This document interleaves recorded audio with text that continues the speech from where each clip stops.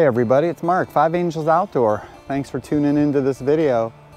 One of the things I wanted to go over today was a product that we bought and we put to use. And I wanted to give you just my opinions of it. And I'm talking about the WeBoost Cell Phone Signal Booster. We did buy the Overland edition.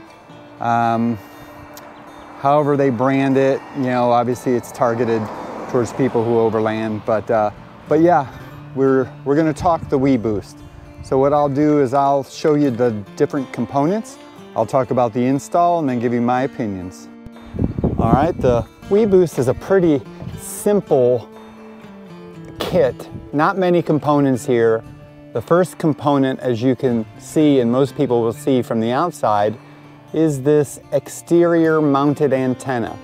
Now this does, with the Overland edition, come with a mount, a swivel mount, so when not in use, you can fold it down as long as you remember to fold it up when you want to use it. So pretty simple, pretty easy. I just attached mine to the roof rack and then I ran the cable, which is associated to the antenna, basically down my windshield along with some of my other electrics and then down into the engine compartment. And then really from there, I just fed it through the firewall the same way I did most of my other electronics that have components on the exterior and then go into the interior. So this is the first component, antenna. Alrighty, the second component here is just your, I don't know, your base station, your modular base station. Now, this is pretty easy. It comes with a nice mounting point. I used my side molly panel here to mount the mounting point, and it just clips it right in. So pretty easy. So that cable from that antenna comes through the firewall, and then it comes down and screws in right here. The other part of this is a power. Now, I did purchase the hardwire kit. Unfortunately, that didn't go so well as part of the install. So right now, I'm powering this through a 12-volt cigarette lighter switch that's down here. Turn it on, turn it off.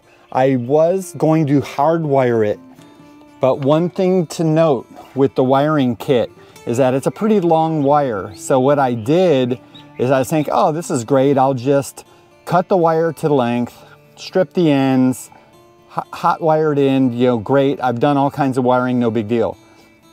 Unbeknownst to me, the way that the wiring is set up is that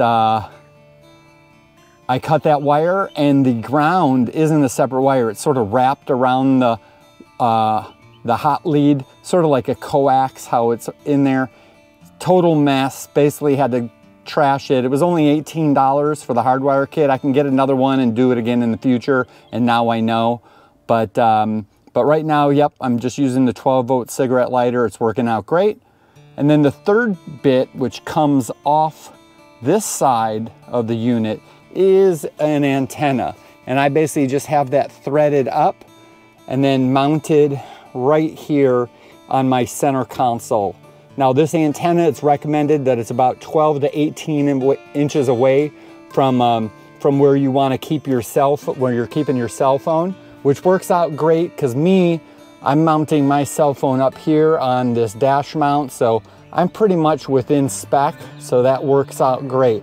So there you have it. Those are the components. I have an antenna on the roof, control module here, and an antenna there. 3 pieces to the puzzle, all to solve a problem of cell phone reception when you're out on the trail. So let's give you my thoughts. All right, so what are my thoughts? You know, I was on the fence about this WeBoost for some time. So I was like, is it a gimmick? Is it one of these things that you buy because other overlanders or other people are doing it and then it just doesn't work out, you know, and you just sort of said, well, you know, why'd I spend that money?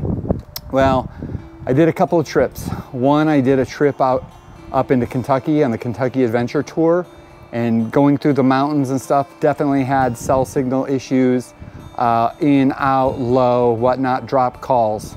I was like, you know, I'm not up in the mountains too much, being that I'm down here in Florida, maybe not that big of a deal. Well, then in December, I did some of the Florida Adventure Trail, pretty flat land. I'm in Apalachicola National Forest. Obviously, it's a very large forest. And once again, low or weak or no cell signal, and drop calls and whatnot. So I'm like, at that point, I just started doing more and more research. There's a couple people I know from some Rigs and Coffees, talked to them about it. They had some positive thoughts, positive reviews, saw the benefit of it. So I bit the bullet and I did buy one. So I just got back from a trip up to Tennessee, Cherokee National Forest. So once again, like Kentucky, a lot of mountains, in valleys, up and top and drops, cell signals, intermittent, all those things. Now, what the WeBoost is meant to do is, if you have some sort of signal, boost it. And I can attest right now, definitely saw the benefit in that. I would see if I had 1 bar, I clicked that on, I could have 2 or 3 bars. Definitely helped throughout the trip, kept the cell signal. Obviously there's points in time where, you know, you're getting nothing, which this WeBoost will not help. It can't make something from nothing, but otherwise it did its job. One anecdotal story is I was at the Lost Creek Campground in Tennessee, and sitting at camp, I had 0 bars. We powered up the truck, turned on the WeBoost, and then lo and behold, boom, 2 bars LTE. So even though they don't promote it as a way in which to create something from nothing, there must have been such a low signal, but a signal somewhere accessible from that campground, that when I did turn the booster on, boom, 2 bars LTE, was able to get messages, take messages, check emails, all that type of stuff, whatever I need to do, make a call and whatnot. So in that sense, and as a retro of this trip that we just went on, I do find that I'm glad that I did buy the WeBoost. I think it's going to work. I plan on doing many more trips, and based on terrain or based on experiences here, I think it's gonna work. So take it as you will. Is it worth the money? As long as you use it, you know, and it's not like a decoration on your truck, I think it is worth it. It's helped us out, it's helped me out, and but those are my thoughts. Easy install, does show value. So thanks for watching. Give this video a like. Hope you subscribe to my channel, and look for some more content. We're getting ready to post some stuff from our Tennessee trip pretty soon. So thanks for joining, and we'll catch you on the next time. We'll see you. Bye.